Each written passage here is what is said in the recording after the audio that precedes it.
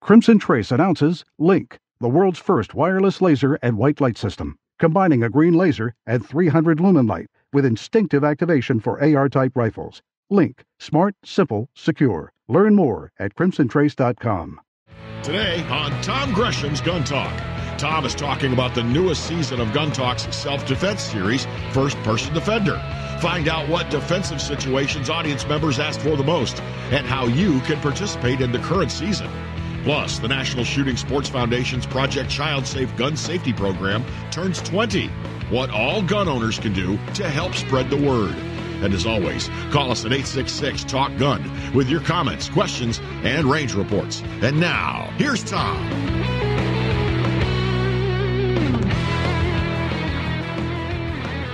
All righty, we are back.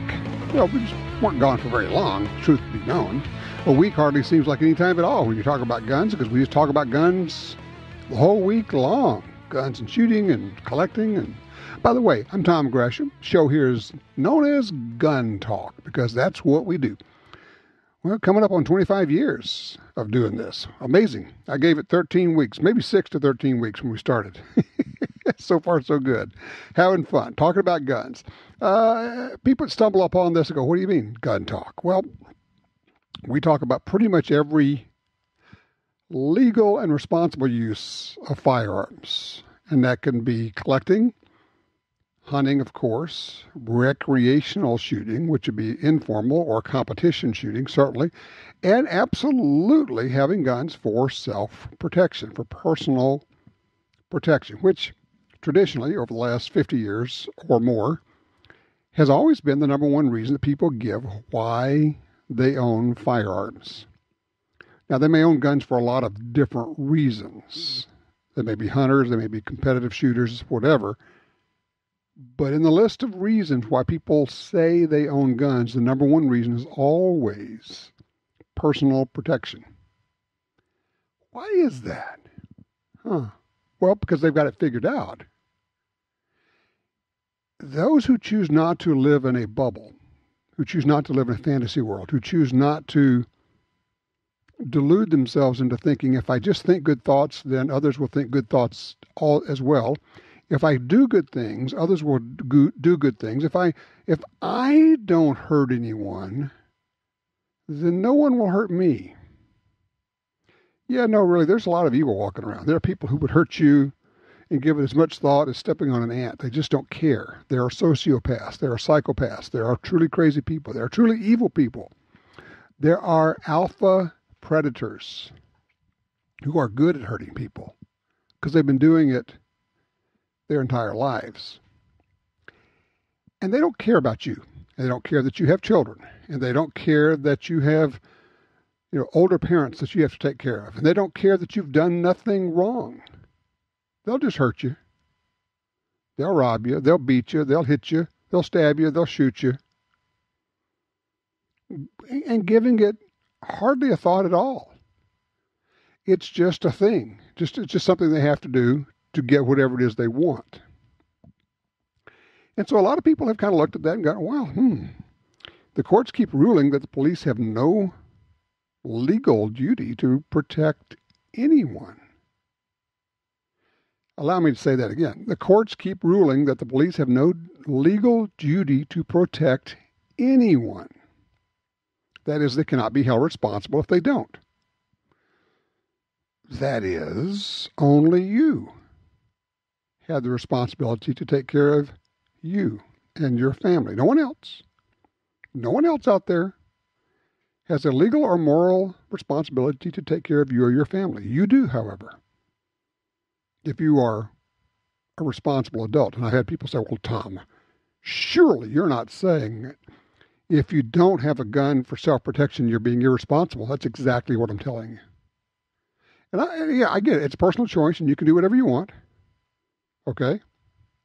But I personally think it is irresponsible to not have a means of protecting your family. I think it's irresponsible to not have fire extinguishers, multiple, in your home and have everyone know how to use them. I think it's irresponsible to not use seatbelts. I think it's irresponsible to drive and text. And I just as much think it's irresponsible to not have a means of protection for yourself and your family. And having the means of protection doesn't mean just getting a gun. It means knowing what to do with it. And the only way, I'm going to emphasize that, the only way to know that is to get formal training. Not your buddy took you out and showed you how to shoot and you hit the target most of the time. I'm talking about how to shoot and move, how to shoot and communicate, how to do reloads, how to do malfunction drills. Oh, that's a lot of work. Yeah, it's kind of fun too. In fact, it's a lot of fun. In fact, it's life-changing. There's nothing that feels quite as good as the confidence that comes from competence. Confidence based on nothing is just fooling yourself. But when you have confidence based on competence, you actually are good and you know it. That's a good feeling. And then when you apply that to being able to take care of yourself and your family, that's a really good feeling. And no. You don't end up going looking for trouble. You actually go out of your way to avoid trouble, because the more training you get, the less you want to be involved in anything like that. Because you have a real appreciation for how bad it can be. And frankly, that even though you have a gun and even though you have training, that doesn't mean you're going to come out on the good side of a situation. So you want to avoid the situations. Okay? Fair enough. So that's the deal. We have so much coming up on the show today, and a lot of things to talk about. But also we want to take some of your calls right now. Give us a call, 866-TALK-GUN. Let's see, we have an important consumer alert, a recall, a very popular .22 rifle. Do not shoot it. We will give you that information. I mean, literally do not shoot it after you hear this information. We also, it's Father's Day, and looking for your stories. Your dad taking you out shooting, your dad taking you out hunting, how you got introduced to it, any kind of gun lessons or stories you'd like to share about your father. Now is the time. 866-TALK-GUN. I'm Tom Gresham. This is Gun Talk.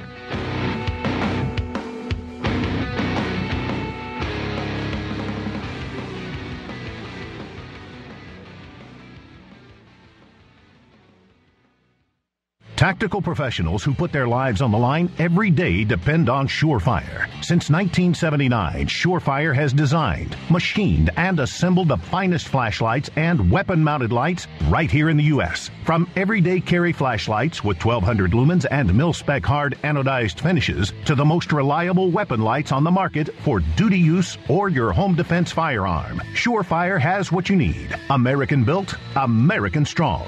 Visit surefire.com. This land, once wild and free, fades now from our memory.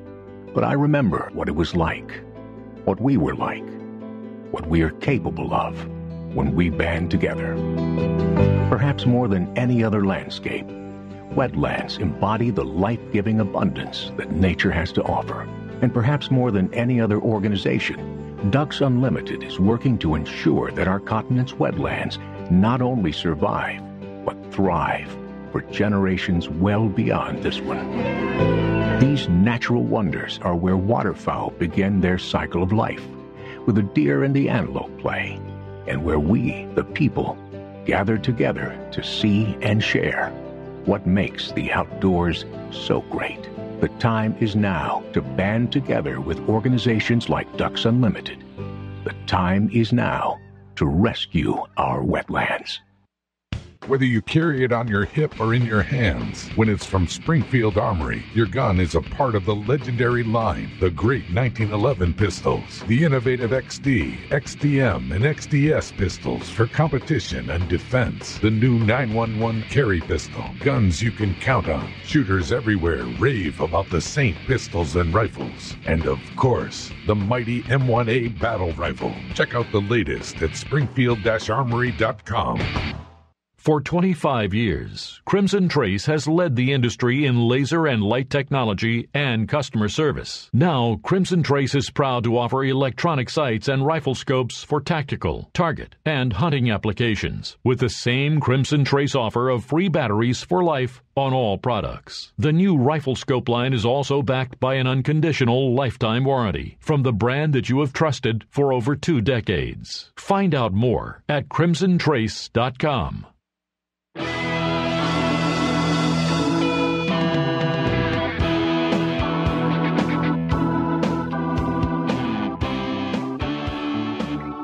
All right, first of all, I mentioned that there's a safety alert, a recall, if you will, on the Smith & Wesson M&P 1522. That is their AR-1522 rimfire rifle. Consumer alert says, stop using your M&P 15-22 until it has been inspected and your bolt replaced if necessary. From what I can understand from this, on a very few situations, it's possible for the thing to go full auto on you. So go to the Smith & Wesson website. It's got the information on the recall on this product safety alert. If you have a Smith & Wesson M&P 15-22, again, that is I think they have a pistol version as well. The rifle or pistol, it's basically their AR-22 rimfire version. Don't shoot it until you get this checked out, okay? Safety item. All right, line 3. David's with us out of Dallas, Texas. Hello, David. Thank you for your patience. How can I help you? Tom, I have 2 quick questions. Sure. Dealing with SBRs and suppressors. Mm-hmm. I'm looking at building a SBR 10.5 inch, and I understand I needed ATF Form 1 approval. So okay. My first question is, which stamp is required, and do I need an NSF trust? But before you answer, let me throw in the second one to muddy the water. If I want to add a suppressor to the SBR, I believe I need an NSF trust and stamp. Okay. I already have an NSF stamp and a suppressor in process. Am I required to have a trust? All right, let me back up, because I think there may be a little bit of confusion here. You do not have to have a trust at all to do this. Okay, you understand you can just do this as an individual. You do not have to set up a trust. There are some reasons why you might want to set up a trust, so the trust owns your SBR and your suppressor. That way you could add other people to the trust, and if something happened to you, they still exist in the trust, and there's no inheritance involved and all of that. There's some issues there, some benefits. But that's completely optional. You can buy these as individuals, and you will need a separate stamp for the SBR and for the suppressor, $200 per each. But that's kind of that's really all there is to it. It's just you got to have the stamp, you got to have the paperwork on each one. Different, have to fill out a separate form for each one, get those in. And you can either do that through a trust or not, but that doesn't really affect your ownership of it or how you go about getting the paperwork. Does that help? What if I want to pin the suppressor? Is the stamp cheaper? I thought there was a 34-cent stamp. Maybe mistaken. Possibly if you made the suppressor permanent, basically making the barrel longer, but we now have just exceeded my very shallow knowledge of NFA items. And I do not want you to depend upon me, because depending upon me could end up getting you in trouble with the feds. So I would go a little bit further. Actually, you can check with ATF. They're pretty good about answering questions like that. It really is okay to check with them on things like that. Basically what you're asking is what would happen is if you pinned the suppressor on, you made the barrel longer than the minimum 16 inches. Now it's not an SBR anymore because the barrel is permanently on there. I don't know for sure. I understand where you're going with that, but I would certainly check that out. And you know what? If you've got a Class 3 dealer or a gunsmith who works on those things, you might just ask there and start at that process. But, you understand that I want to say the waiting time is like close to a year now. for those. So, you just do it and you don't think about it. You put in your paperwork and wait, and then, eventually it'll come in. I hope that helps, David. I appreciate the call, sir. Let me go talk to Justin. He is in Arnold, Missouri, line 4. Hello, Justin. How are you, sir? Hey, Tom. Pretty good. First of all, happy Father's Day. And it is my father's fault for my passion. Uh-oh. That's good news. Oh, that's very good news. Bad for my checkbook, but it's very good news. So I definitely want to put a shout out to my father for that. So, but I was calling about, I've been carrying the SIG P365 for about 6-7 months. Great little gun.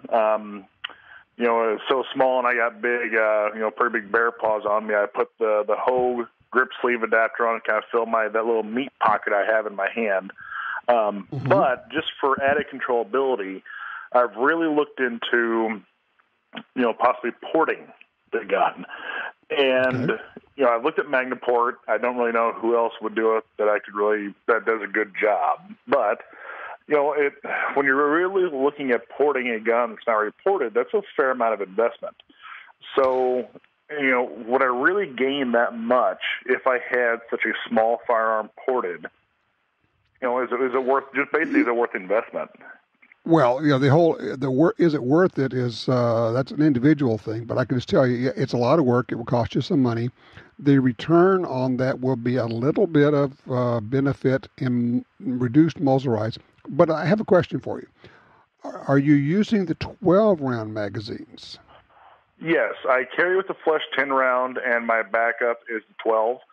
I practice with both at my local gun range when we do our once a month running and gunning type of stuff, different scenarios. I make sure I'm always either starting flush and then going to my backup. We're moving and shooting, mag changes, different scenarios. So I'm definitely utilizing both, magazines. All right, a question for you. A question for you though. All right, because I've been carrying a 360. I carry different guns, but I've carried a 365 a fair amount. And what I found was that there was no difference in my ability to conceal it with a 10 round versus a 12 round. So I have just I haven't put a 10 rounder in the gun for 6 months. I just find that it's easy enough to do the concealment with a 12 round, and the difference in being able to control recoil is huge for me. Oh, it definitely does help, but when I go out shooting, it's usually 200 plus rounds. Okay. So it could be 300-400 rounds in a day, and okay, I'm with you. Yeah. Yeah. That's a lot of shooting with a little gun. It is. I understand. Yeah, I used the 365 for a gun sight class, and I could use it for a day, but the next day I had to go to a different pistol because that's just an awful lot of shooting with a little gun that's kind of snappy with 9mm. I get what you're saying. Yeah. Let's see, how can I say this? Patience, grasshopper. Okay. Okay. You didn't hear, I didn't say anything, did I? No, but I understand. Okay. Just shoot your gun, enjoy your gun, and who knows? Who knows what might happen? Yeah. So there you go.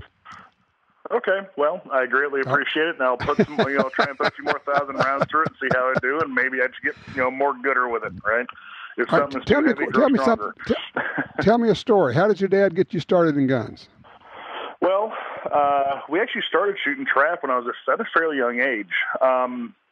It was my 13th or 14th birthday. Come out to the dining room table, and there's a birthday cake with Elmer Fudd on it. And then sitting in his lap was a Remington Express 870. And that's where it all started. We used to go out to the Olin Gun Club there in Alton, Illinois. And used to shoot trap there on the Industrial League.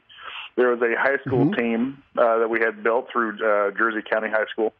And that's just where it all started. That and deer hunting and squirrel hunting here and there a little bit. But mostly I grew up on the trap fields. And as I became an adult, I got more and more into self-defense and pistols. And now that I've recently moved to Missouri, I'm getting deeper and deeper into rifles. And so I should have got a lot bigger gun safe. So, but yeah, like the rest of us. It all started with an old school 870, and that's pretty cool. And it's grown big time. Yeah, I've shot at that Olin Gun Club up there, not too far from Nilo. So pretty cool. I appreciate the story. Thank you, and happy Father's Day to you, sir. You too. Thank you. All right. It's funny he mentions trap shooting. My dad decided to get into trap shooting. I was probably, 10, 11, something like that. And he figured out that young boys need to be occupied, and they're also a form of slave labor. And I didn't know for quite a while that I was actually being used, because he taught me how to reload his shotgun shell ammo for him. And I'm in the little loading room, and I'm cranking out ammo just like a little, munchkin down there, cranking this stuff out, pulling this handle, and we're making hundreds and hundreds of rounds on an old CH press. Man, it was, we're talking slow, paper hulls, cardboard wads, if you go that far back, and just making ammo. And after he had been shooting trap for about 3 or 4 months, not years, months, he and several of his buddies in Louisiana, we all went up, took the families, went up to the Grand American Trap Shoot in Vandalia, Ohio. It's the granddaddy of all of them. And I remember as a kid, we're talking, probably roughly 10 years old, ballpark, as I remember, seeing Roy Rogers, yes, the movie star, singer, shooting trap at the Grand American. I just thought that was the coolest thing ever. But yes, I got started in reloading, making ammo for Dad. I didn't get to shoot any of the ammo. I didn't even know that was part of the deal. I just thought, well, that's kind of, that's one of your chores. You get to make ammo. So we did. But yeah, paper hulls and cardboard wads. What was the name of it wasn't Alcan. May have been Alcan. Whoever made those cardboard wads. It was pretty cool. And of course, they always smell so good when you shot them. There's a certain smell to a paper hull and cardboard wads. What are the stories that about you shooting with your dad, hunting with your dad, or the guns that you may have gotten passed down from your father? It's Happy Father's Day to everybody out there. We appreciate all the dads. 866 Talk Gun. We'll be right back with stories about self-defense with firearms. Good morning, Mr. Gresham. Your mission, should you decide to accept it, is to host a radio show that will bring truth and common sense to the discussion of firearms rights in this country. Good luck, Tom, to you and your Tom Gresham's Gun Talk team. Welcome back. Tom Gresham here, 866 Talk Gun, or just dial Tom Talk Gun. It's easy. Tom Talk Gun. By the way, we're doing our June giveaway, Springfield Armory. We're doing one grand prize winner's going to receive a Springfield St. Victor rifle in .308. MSRP is $1,399. Yeah, that's $1,399. 7.8 pounds for a .308 semi-auto. Pretty cool. Go to guntalk.com/win for a chance on that. Oh, yes. And also at our shopguntalk.com website, we've got all kinds of shirts and hats and neat stuff there. We're having a 30% off Father's Day sale. That's going to end tomorrow, Monday. You need to use this code 30OFF. It's 30OFF, 30OFF. Go to shopguntalk.com. Take a look at what we've got over there. Speaking of Gun Talk and all the different things that we do, we've got the Guns and Gear television show. We've got Gun Talk Radio. We have a lot of videos. We have the Gun Dealio app. And one of the things that we have that has been really rewarding to do, honestly, is the First Person Defender series. It's an online series. And we're about to kick off yet another season. And joining me to talk about that, Kevin Jarnagin from our office. KJ, how you doing, man? I'm doing good, Tom. Happy Father's Day. Thank you. Same to you, sir. So what season is this that we're entering? It's just kind of a blur. This is season 7 already, and this one is a pretty special one. All right, first of all, for those who don't know, explain what the First Person Defender series is. Well, it really takes the concealed carry nation, and it takes regular people and places them in real-life situations. We simulate as close as we can a real life scenario that, every day people find themselves in, and see how they react. And we're using simunitions, which is it's like paintball on steroids. It hurts like the devil. In fact, I have seen you on more than one occasion having skin broken by you. You end up getting shot more than anybody I know on this show. I do. I find myself I guess I have a very shootable face. But no, it's actually it's a lot of fun. I mean, as typically I'll play the bad guy, but those things hurt, but you don't want to get shot with them. I mean, and that's the goal. And the goal is walking away, and especially learning from the scenario. Well, and that's what we try to do. So we'll bring in trainers. And you watch the learning. You can watch the learning happen. We put people through a scenario. Then, they do what they do. They react to it, and some do pretty well. Some just completely blow it. Then we give them a little bit of training, not very much, and then they try something again. It's pretty similar, not exactly the same, so they can't quite game it. But it is amazing, isn't it, how much people improve in just a short period of time? Boy, it really is, and I think it's all about the thought process and getting into the mindset. And once they realize that, okay, this really isn't a game, I think then they start to think logically and think through their scenarios. And much like we want people to do in the real world, we want them to learn. We want them to think about these scenarios, because it's not, every scenario is not like standing on a square range. You're not just going to, have your gun out in time, ready to go. I mean, there's a lot of factors going on. We hear from people all the time who say, I learned a lot watching this, or I've changed the way I do things watching this, or occasionally we get I think maybe watching first-person defender may have saved my life or saved my children in this case. And those are the ones you really like to hear from. Oh, my goodness, yes. And I was going reading the comments that the ones we just posted, the one we just posted about the grocery store, and you really want people to react, and that's what we want our audience to see. We want them to see it and go, oh, my gosh, I go to the grocery store, 100 times a week, and I find myself like, who do I need to watch out for? And especially after what would I do in this these situation? And you get the whole INTOT deal. I never thought of that. I wouldn't have thought of that. I'd never have reacted that way. And then they go, oh, I see what you did here. And then it's kind of like, oh, the thought process starts cranking up. That's right. And we've got, and honestly, we produce these things, and we have so much dedicated to them that, there's little things, very little things that the audience members are responding to while watching these. So they can go on there, they can, go to the YouTube page and find these, and they can respond. And a guy just called out, hey, at 7:25, you need to really watch that trigger finger.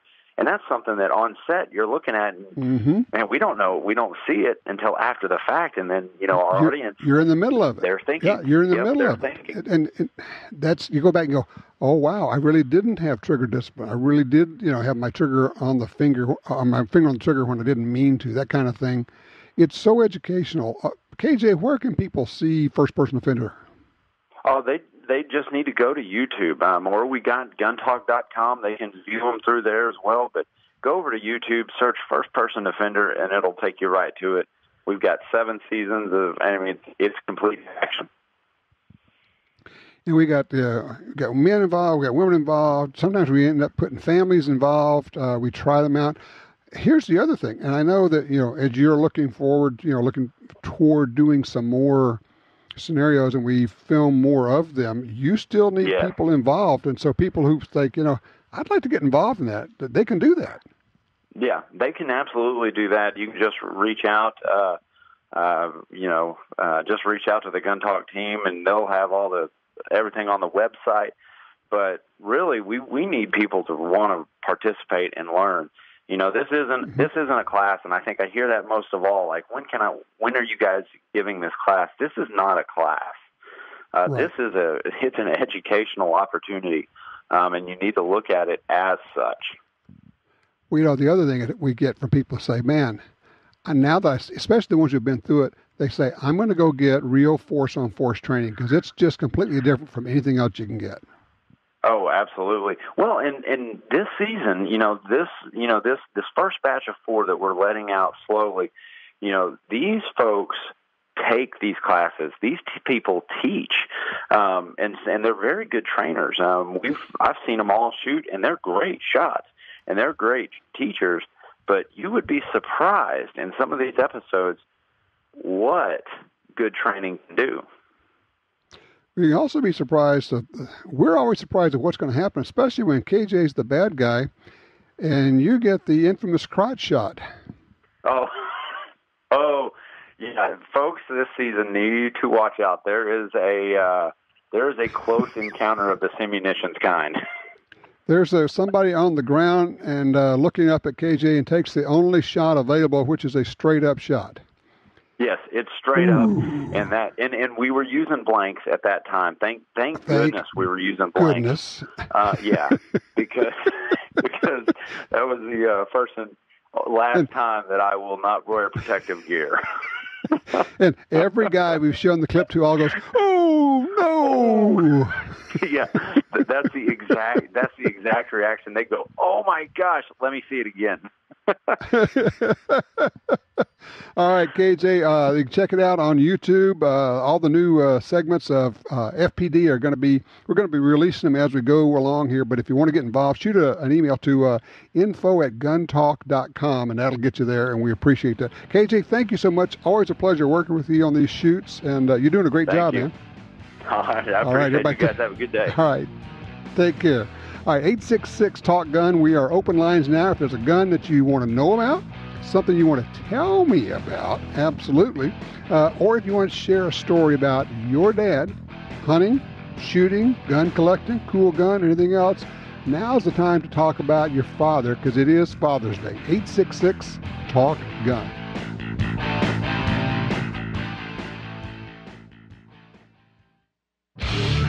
A perfect pistol for self-protection? Smith & Wesson's M&P 2.0 Compact. Big enough to shoot easily, small enough to carry daily. Plenty of ammo to get the job done with 15 rounds of 9mm. Also available in 40 and 45 calibers. All the great M&P 2.0 enhanced features, now in a compact size for carry and home protection. Check it out at smith-wesson.com. For 36 years, the U.S. Sportsmen's Alliance has been fighting to protect hunting, fishing, and trapping for sportsmen from coast to coast. Today, we are under constant attack from extremist animal rights groups who want to end your ability to hunt in the U.S. Join us to protect our sporting heritage and our way of life outdoors. To join or for more information on how you can help, go to ussportsman.org. That's ussportsman.org.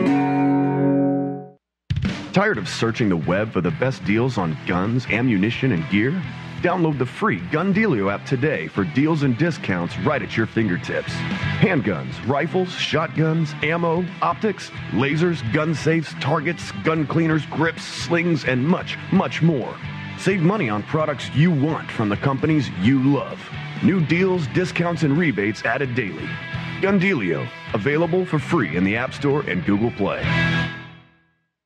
Since 1902, Norma has built a reputation for its dedication to quality, precision, and reliability. Norma now offers a line of personal defense handgun ammunition. The monolithic hollow point 9mm is designed for the ultimate in performance across all sizes and barrel lengths. This bullet delivers unprecedented expansion and quick energy transfer for great stopping power. Norma offers proven ammunition for hunting, competition, self-defense, and more. Find yours at norma-ammunition.com.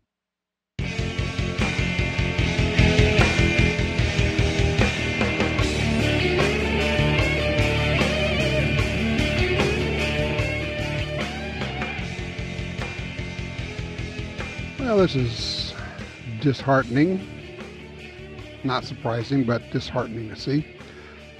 The Virginia Beach shooting, where the city public utilities engineer, former, he had worked there for 9 years, used a pistol, killed 12 people. That was on May 31st. On May 30th, the day before. The day before. One of his victims, one of the women that he killed, had a conversation with her husband, saying that she thinks maybe she should take a pistol to work because she was afraid of this very man. So on the night of May 30th, Kate Nixon talked to her husband, and she said, maybe I should take my pistol, take it in my handbag, but she decided not to. Because, of course, there's a city policy that prevents employees from bringing weapons to work. If Kate Nixon had had her pistol with her, would she have been able to stop this guy? I don't know. Nobody knows. We know that without it, you have no chance. We know that the policy of requiring employees to leave their guns at home and not have them at work and not have any way to protect themselves resulted in 12 deaths. Could she have stopped him? I don't know. Would she have had a chance? Absolutely. But she decided not to. It reminds us, those of us who've been around a while, of the story of Luby's Cafeteria. Susanna Gracia Hupp is in the restaurant with her parents in Killeen, Texas. She has her pistol with her in the car, but she leaves it in the car because at that time Texas did not have a concealed permit system. She did not want to lose her medical license, which could have happened if she got caught with an illegal gun. So she left her pistol in her car when a man drove into the restaurant, through the window, got out and started shooting people, and she watched him murder her parents in front of her. And she said, I was thinking, I've got this guy. She was hiding.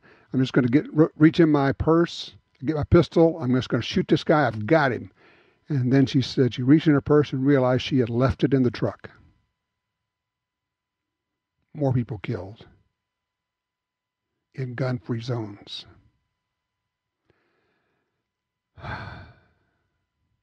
Let's talk with Kenny out of Yucca, Arizona on line 1. Hello, Kenny. You're on Gun Talk.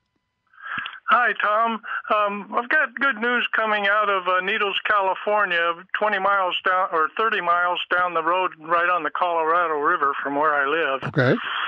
I live in Arizona, and it's a carry state. You can carry open or concealed. And in California, you can't. So if you want to go to Needles to partake in the economy, you have to undress before you go there. So what are they doing?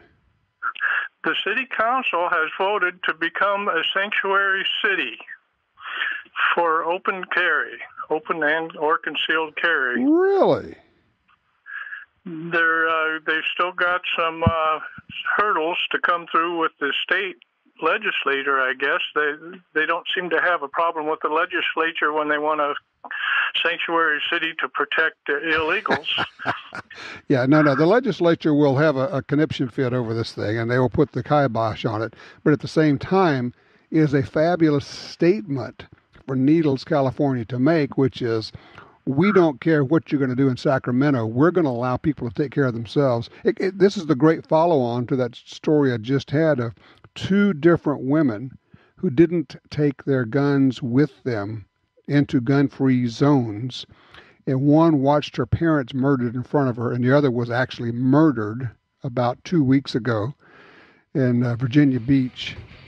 Gun-free zones result in people getting killed. It prevents people from protecting themselves. It really is as simple as that.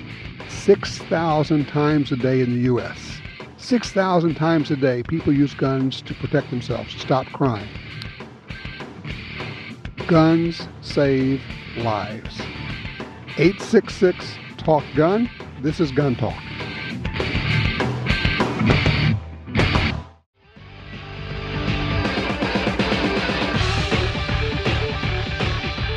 All right, back with you. 866-TALK-GUN. Get you in here. A lot of stories going on. We'll get to that. I was during the break there. I actually went online, made a donation to Knife Rights. Knife Rights, Doug Ritter called me, said, hey, we need some help real fast. We've got a chance to put a lobbyist in to do some good work here, but I need $1,000. And I said, well, let me see what I can do. And I threw a link up on Twitter.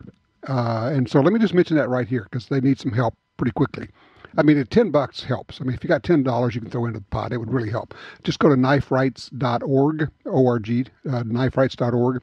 Knife Rights, of course, fighting for the Second Amendment with knives, because knives are part of the Second Amendment. Every time they can push back on that, it helps the Second Amendment as well. So if you can help out, by all means, please do. I just threw some at him during the break there. Hey, you got to do something with 2 minutes, right?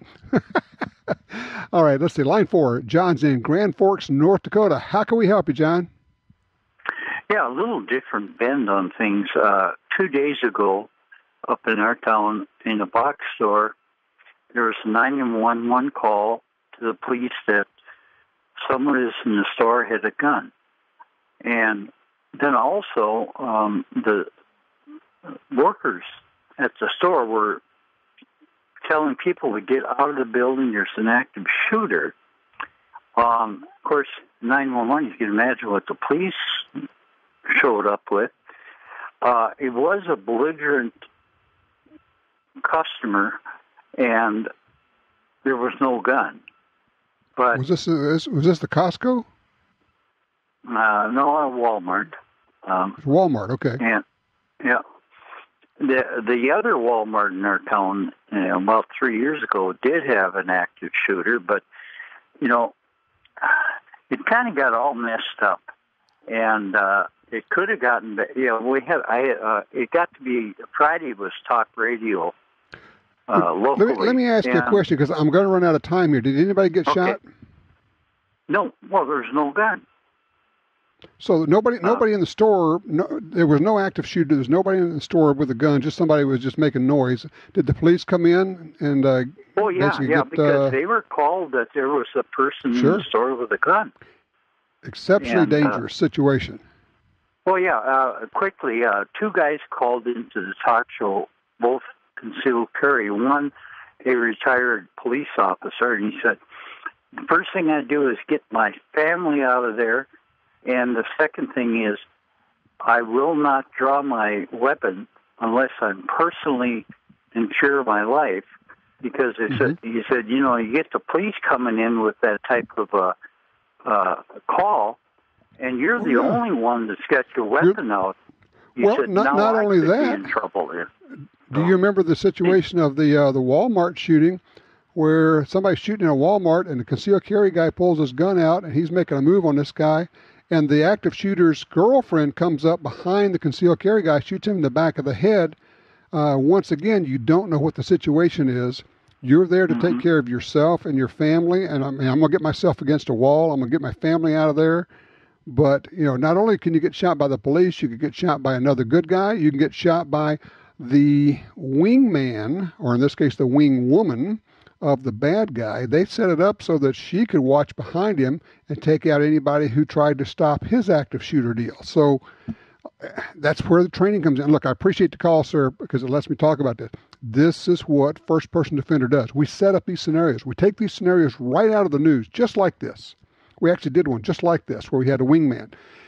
We put people into the situation, and they almost always fail.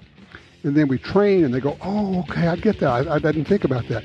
And then you go, okay, what could I have done? And as you watch these first-person defender shows that we do, you find them on YouTube. Just look for first-person defender. It's an eye-opener. It's an education. And, you're not actually going through the scenario, but you're playing it out in your mind, and you're learning stuff all the time.